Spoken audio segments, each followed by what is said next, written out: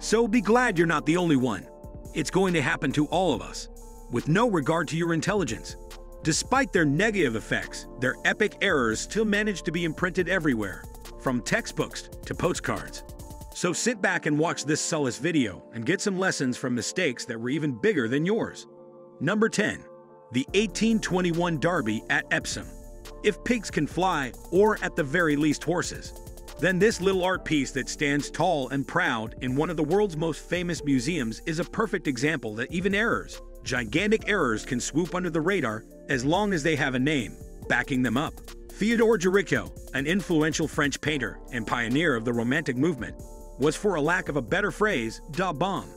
Back in Paris, during the 19th century, he was a rock star that could do no wrong.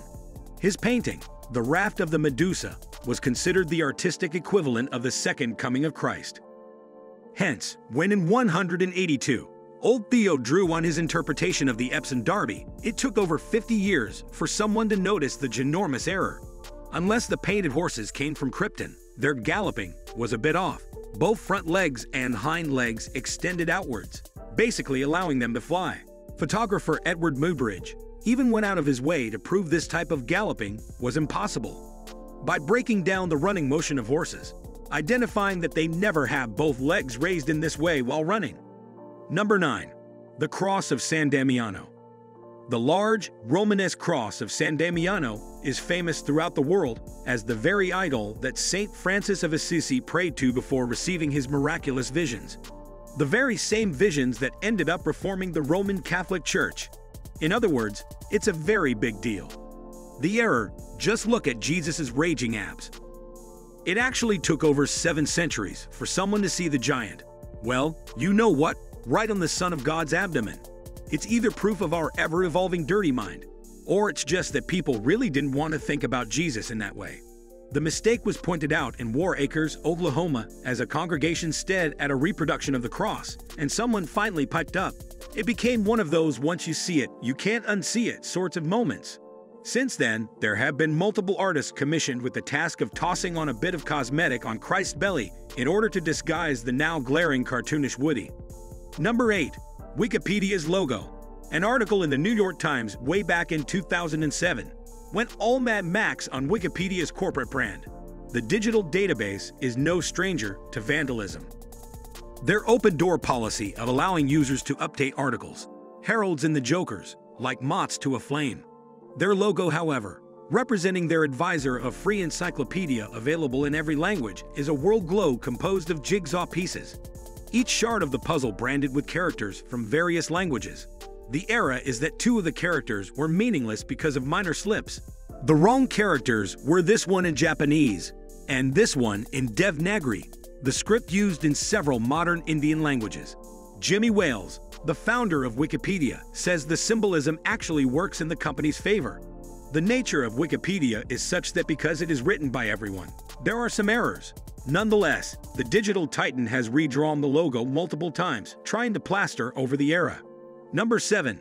The White House. The White House, due to its diplomatic prowess, is one of those buildings that doesn't have a front or back entrance. You certainly can't have the president of Uruguay entering the presidential manor through the rear. As such, its ports have always been called the North and South Face. During Reagan's administration, the president decided that the building's north face, his favorite, would become the iconic emblem of the edifice in most visual representations. In essence, President Reagan created the idea of the White House logo. The north face became the de facto illustration for all things signaling the White House. Now, and here's the big facepalm. Notice that there is something odd about the arches.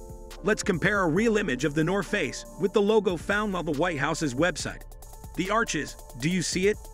What should be a pyramid is, in fact, a dome. The errors date back to 2003, and since then, it has been partly corrected. The new one now sports new paradoxes. The back pillars on the main entrance are inconsistent in numbers and alignment with the real White House. And here's the thing, both images have become so ubiquitous and widespread that most government agencies leapfrog between one and another. Basically, the logos are here to stay. Number 6. William Penn. One of Philadelphia's most memorable images is that of their William Penn statue on top of Philadelphia's City Hall. The effigy of Phil's founder, a 37 feet tall behemoth, has been a tourist landmark since 1894. The Chamber of Commerce and Cunning gift shops have used the enormous bronze colossus and its lack of patent or copyright as one of the most reproduced images in their stock of memorabilia. History lesson over. Now let's embrace the mistake. The sculptor, Alexander Milne Calder, had always assumed that the statue was going to be viewed from a low angle from street level. So the running gag is once you cross one Penn Square, perspective and angles transform William's outstretched hand into another limb. The patriarch, most natives agree, whizzing all over his town and marking his territory. What the sculptor failed to take into account was the fact that Philly was going to become one of the nation's biggest metropolises. The city was going to expand and explode in a rapid fashion. Number 5. Office of Government Commerce. This is either an agency that doesn't give a fig about its image or has its head deep in the sand. This logo, composed of only 3 letters, spur on a case of favored public outcry that's actually received international recognition. At first glance, the logo looks innocuous, but use your imagination. Twist it clockwise 90 degrees, and suddenly you have a government agency that's giving you the bird. So what's the limacy? They are still using the brand. Number 4. Norman Rockwell. Schloms are a big part of this video. You'll quickly realize that there is a 50% chance that whenever someone noteworthy screws up, genitalia will be concerned. In this case, we're looking at the famous artist, Norman Rockwell. Even those who know absolutely jack about art can actually point out a Rockwell in any museum. He painted over 4,000 paintings, each with a unique and recognizable style.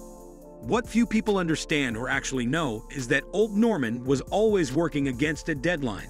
His pristine and magical scenes came out once every 2 weeks as covers for the Saturday Evening Post. As such, every so often, his lack of sleep and Red Bull got the better of him. The man screwed up. One of his most iconic images, People Reading Stock Exchange, a classic that was reproduced thousands of times, has an embarrassing mistake that actually haunted Norman for quite a while. Look at the man with the red shirt and the white apron. Notice that something is off with his 3 bent knees. To quote Richard Halper, the go-to figure and biographer of Rockwell's life on that bizarre edition, it's likely to have been an inexplicable phallic supplement. Number 3. Crazy Horse Memorial. This sculpture in Black Hill, South Dakota, is a non-profit undertaking honoring a precious moment in Native American history. The story goes that when a badass Oglala/Lakota warrior named Crazy Horse was asked by a frontiersman, "Where are your lands now?" Now the native pointed out to the distance and tragically replied, "My lands are where I dead, now lie buried." So hundreds of years later, the state wanted to immortalize the episode.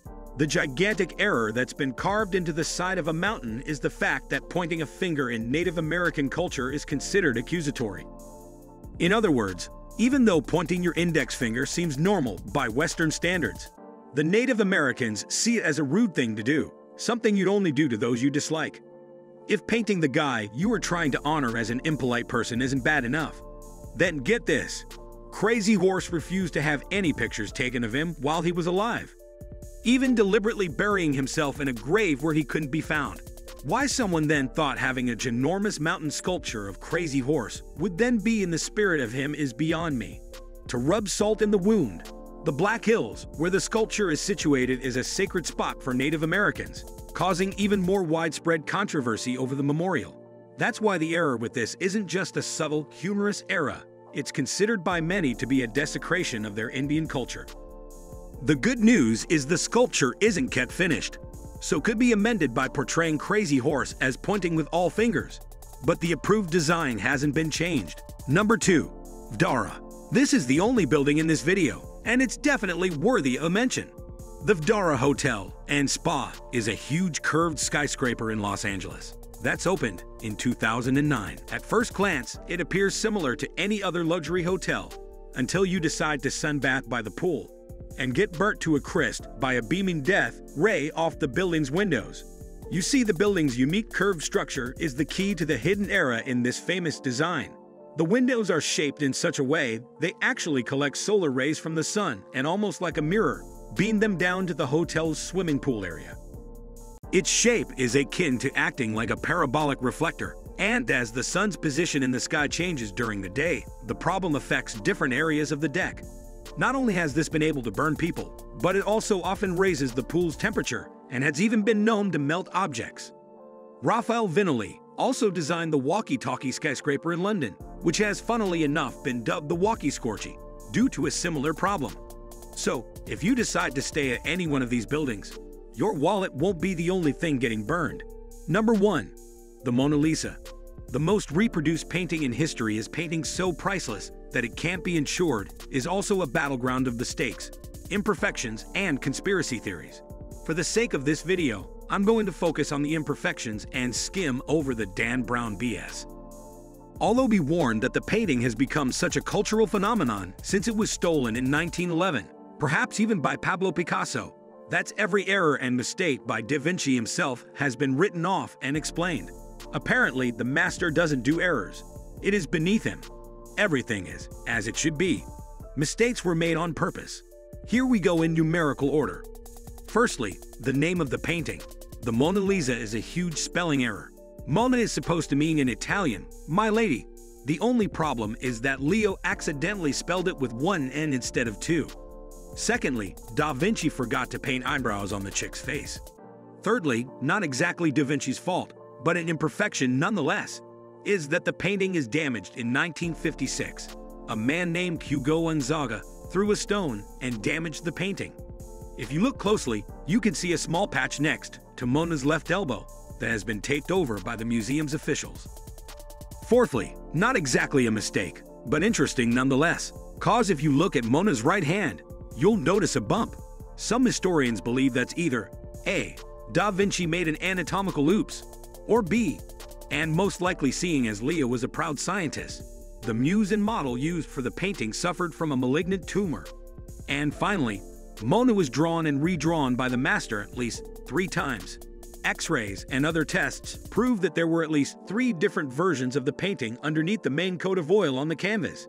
Every so often, depending on how the light hits the portrait, these ghosts distort the final piece. Do you know any errors hidden in famous designs that we may have missed? Leave a comment and let us know down below. If you enjoyed this video, please leave it a like, and since we might be making a sequel to this video, click that subscribe button to be notified once a new video is released. Thanks for watching.